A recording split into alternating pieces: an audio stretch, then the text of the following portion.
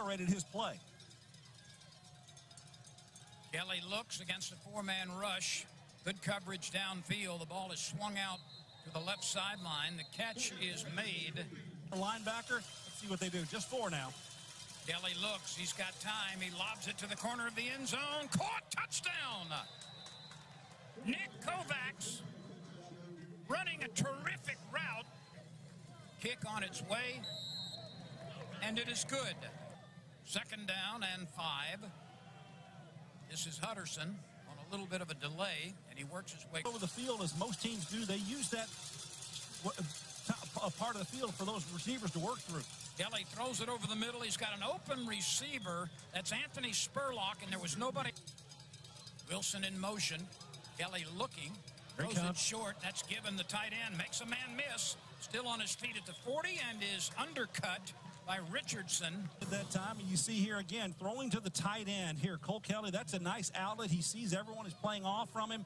And then good footwork there by getting that extra yards. And that's nearly 25% of their roster. There's open field for Jones. Down the far sideline, another 1st down, and he's running. And the Lions are in the red zone at the 15. Kelly on a keeper, stumbles his way for 5, for 6, for 7. And then just was going to be run out of bounds at about the 10. He just kept churning. Yeah, just a little sweep here to Cole Kelly. And watch him work on Joyce here at the end, or 31, just kind of go right. Kelly with a lot of options. He'll take it up the middle, leans, and survives the contact, falls into the end zone. A 1-yard touchdown run for Cole Kelly. 9-play, 70-yard drive. It took only 2:40 to go. That's the game changing to field as well. So they'll try to stretch it with Cody Orgeron and some of the receivers. You just see a long pass here. Orgeron fires it downfield. It's incomplete. Slightly. 2nd down and 10. Orgeron tries to step into the middle of the pocket and escape pressure, but he cannot. And preseason All-Southland Conference again. Here's Mitchell. Mitchell has explosive speed, and he's Kelly looking. Throws it over the middle. It's caught for the 1st down, it appears. On the 3rd down conversion, the Lions are now 3 out of 4. Sweep to the right side. And Jesse Britt. That's a lot different than a lot of these spread teams you'll see today. Kelly fakes on the sweep and then dumps it off to the weak side to Damian Dawson. 2nd and 5. A little dump off in the backfield. And there's some running room for Terrell Carter. Yeah, Carter does a nice job coming across the line of scrimmage, getting that ball quickly out there from Cole Kelly, and makes a quick 1st down.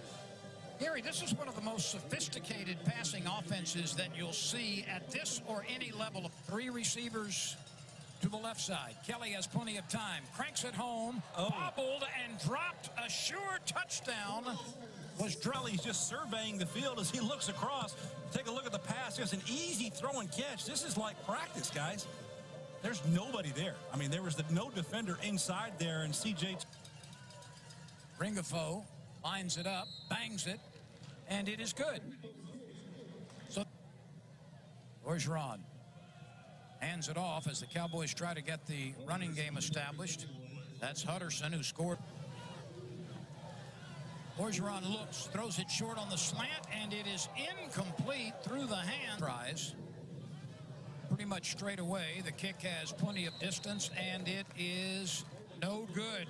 Kelly will throw for it, steps up into the pocket, cranks it, and it is caught. A very fine stretching catch made by Turner. Well, he's got some great hands and long fingers, Len. I think he's got some extra stretch in those fingers, because that's what it would take to pull that one in. Performer. The Lions run right up the gut with good success. Yeah, that's McClendon there for Southeastern. He'll try it again, ripping up the middle, snorting, pulling Cowboys with him. Another 1st down as he crosses the 30 and is knocked down at the 28. Drive here, a long drive here, and put points on the board would be a huge win here for McNeese as we approach the halftime mark. 8:40.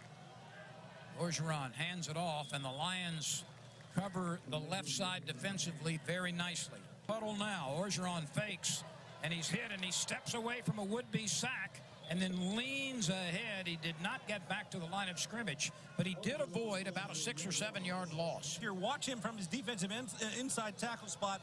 47 beats the offensive lineman, Hayden Shaw, and unfortunately, he's unable to get him to the ground. Back to the ground for the Cowboys, and very little traction, if any. Hutterson ran into a Lions bring a 4-man rush. Orgeron is pressured, and down he goes. He was able to escape the first defender, but then he was... Watch the top left of your screen there. Good up underarm.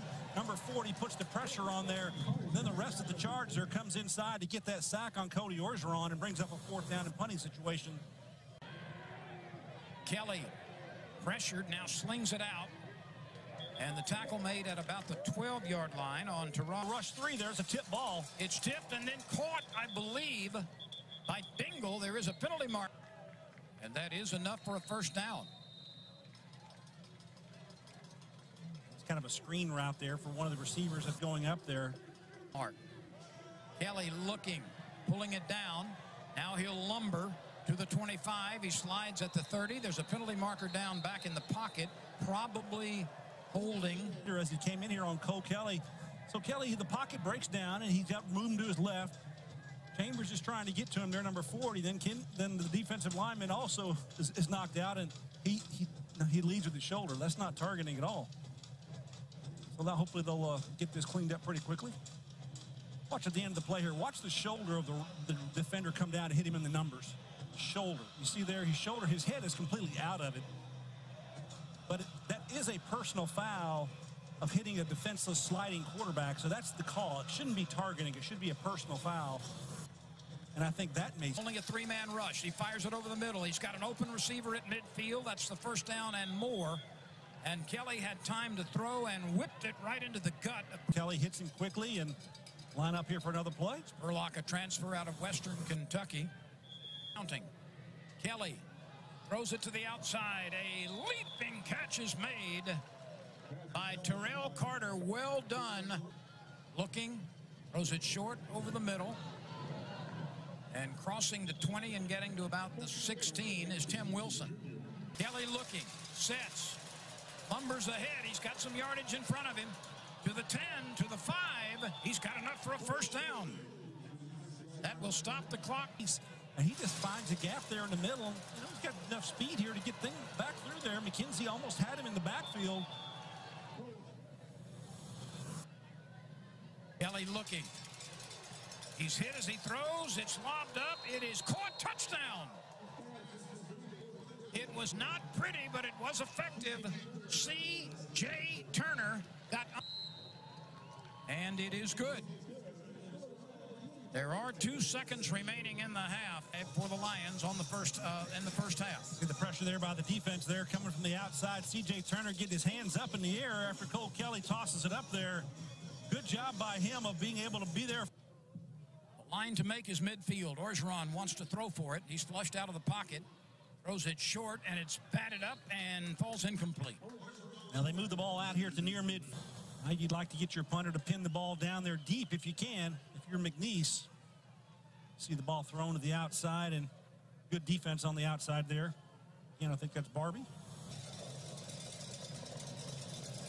This one will be returned from the 9.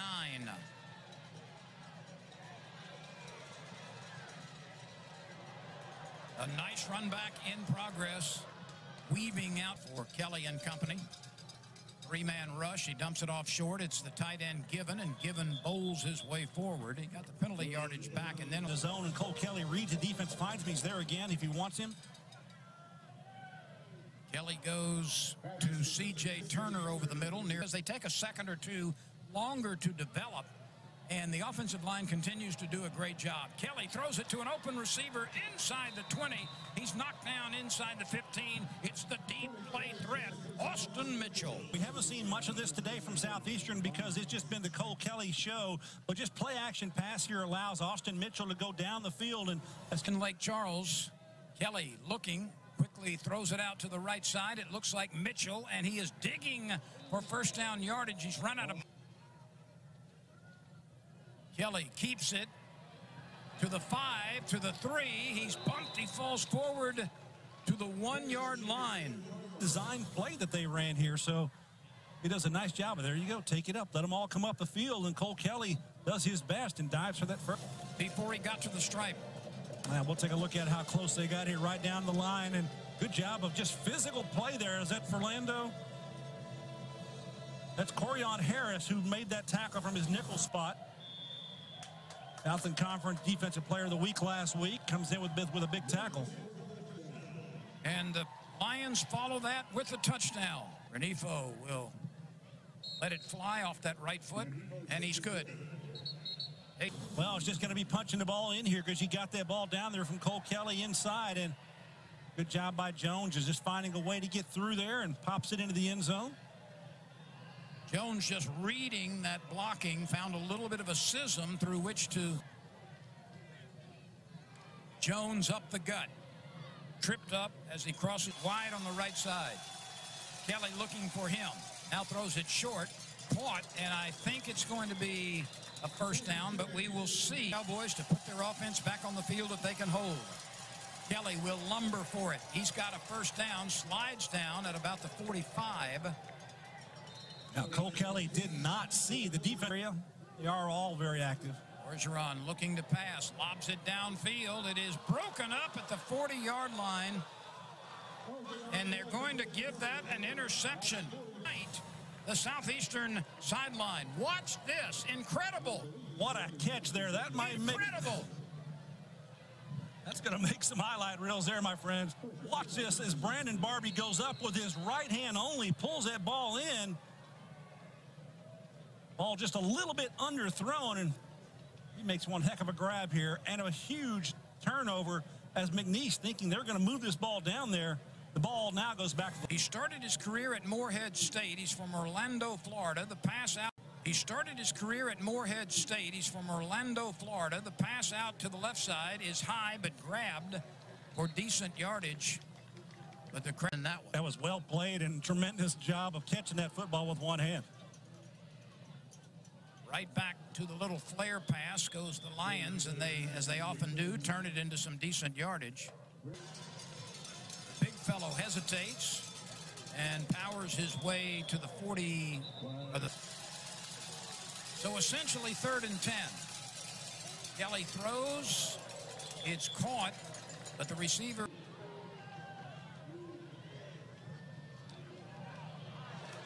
Open field tackle on Pierce at midfield. Man, that was going to be happening, and so they got in behind the blockers, and Pierce, if he was to come inside as kind of a scissor screen as Cody Orgeron gets a pop and goes to the ground. The factor with the wind and the clouds, but we didn't see the parapokes come delivering the game ball. There's a perfect delivery right into the hands of the receiver, C.J. Turner. You cannot throw a ball better than that, and Turner cannot run a better route and turn and capture it at the right moment. Quarterback throws the receiver open. The only way that this ball is caught is he turns and catches it on his own because he's working away from the defender. Good job by Cole Kelly putting it on the spot, and a great grab by Turner.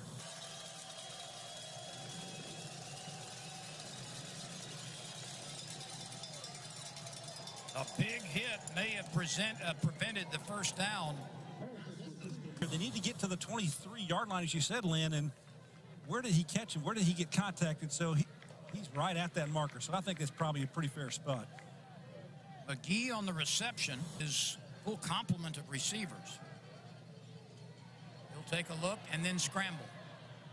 To the 20, goes down, the helmet comes off again, and we've got penalty markers coming, and Kelly is claiming he was hit illegally.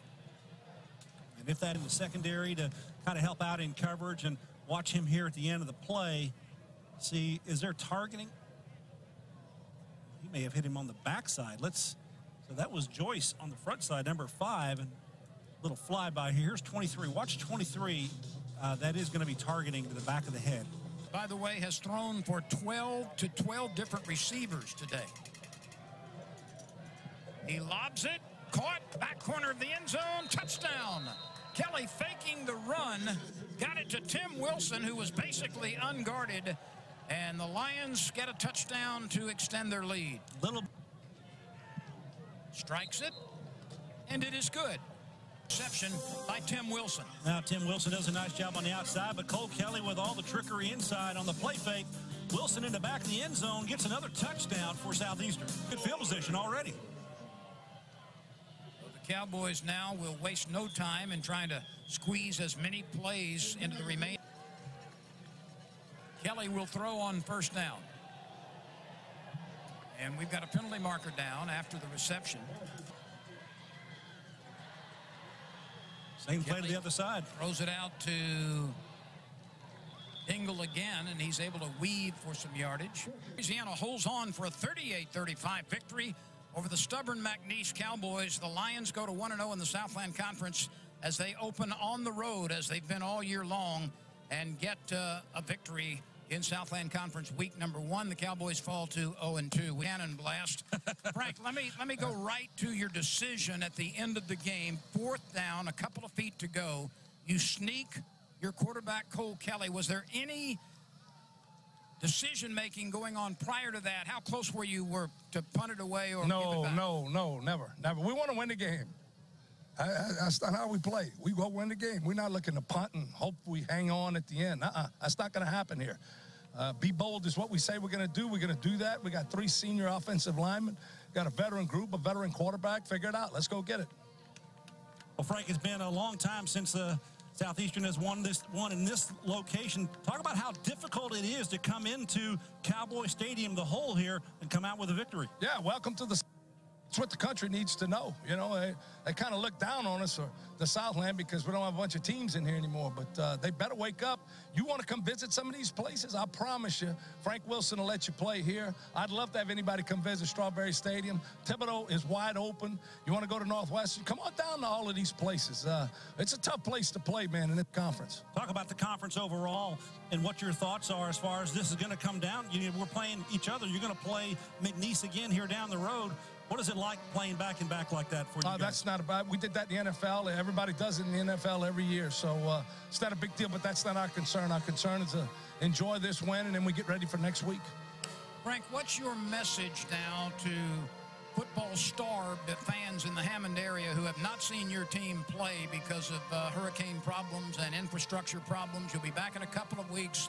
I expect that the excitement level is boiling in the Hammond, Southeast Louisiana area. Well, we hope so.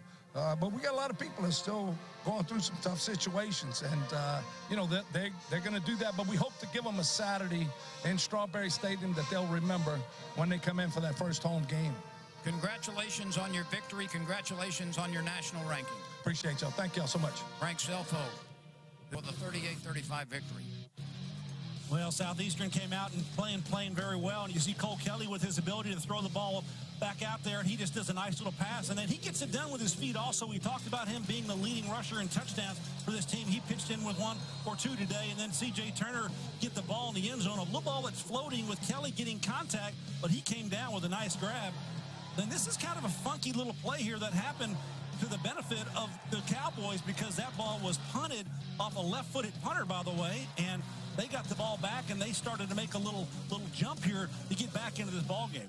546 yards of total offense for the Lions. The Cowboys with 367. But how about that young man who was electric for the Cowboys? Well, Mason Pierce, you know, we talked about him at the beginning of the show, and that is that he's going to be one of the guys that is the catalyst, I think, a big play guy for this thing. And all of a sudden, you've got a miraculous type of a interception there, trying to get the ball to Mason Pierce, but the Southeastern came up with a takeaway. By the way, for the record, that was Justin Douglas. We got that right now. Through there, I think that he's had one heck of a ball game. You look at Cole Kelly, the Walter Payton Award winner from a season ago, and he led his team to a victory. If you take a look at the numbers, and really just something impressive here. 381 yards passing, 155 yards rushing. They came into this game, Lynn, averaging 540 yards per game. They're at 335, 36 right there. I think that this was really a typical Southeastern Lion football game. And one interesting note, the quarterbacks for both teams today were the leading rushers for their respective teams. You know, sometimes that happens in these games where you don't necessarily have a ground attack that you fall back on, but you need to have that quarterback to give you that little bit of a different dimension to keep the defense at bay. Well, that's the story from Lake Charles, Louisiana, the place they call the Hole on the McNeese campus. For Gary Reasons, I'm Lynn Rollins. For all of us at Cox Sports Television, we thank you for watching. The final score is Southeastern 35, 38, McNeese 35.